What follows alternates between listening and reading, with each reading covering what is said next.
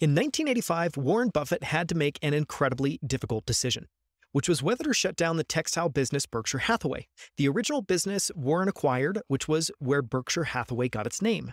In today's episode, I break down that decision and why he ultimately closed the business with a summary of Warren Buffett's annual letter from 1985, entitled The Anxieties of Business Change. So why cover this? Because it's a fascinating look at how Warren went about making a phenomenally challenging decision, one that was close to his own heart.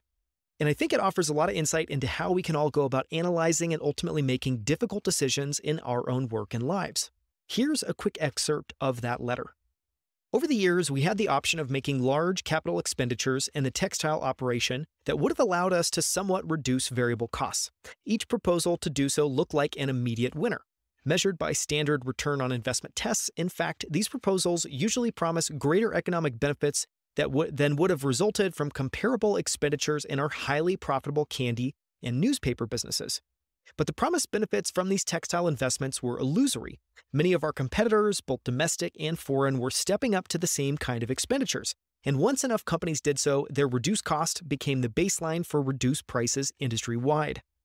Viewed individually, each company's capital investment decisions appeared cost-effective and rational.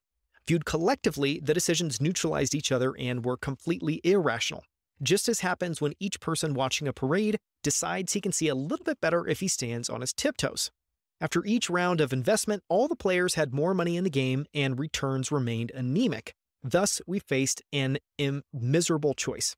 Huge capital investment would have helped to keep our textile business alive, but would have left us with terrible returns on our ever-growing amounts of capital. After the investment, moreover, the foreign competition would still have retained a major continuing advantage in labor costs. A refusal to invest, however, would make us increasingly non-competitive, even measured against domestic textile manufacturers. I always thought myself in the position described by Woody Allen in one of his movies. More than any other time in history, mankind faces a crossroads. One path leads to despair and utter hopelessness, the other to total distinction. Let us pray we have the wisdom to choose correctly. For more, listen to episode 171 or visit outlieracademy.com/171.